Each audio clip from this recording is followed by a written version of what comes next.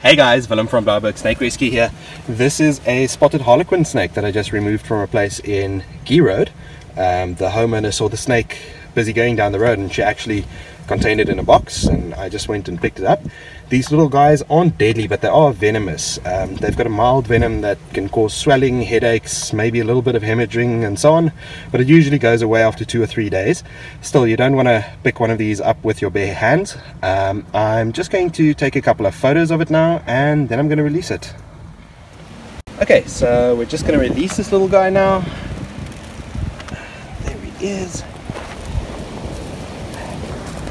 And he's going to be safely on his way now. Remember guys, you never have to deal with snakes yourself. If you find a snake on your property, take a look at snakeremoval.co.za, call your nearest snake catcher. They will come and sort it out for you. Thanks guys, stay safe.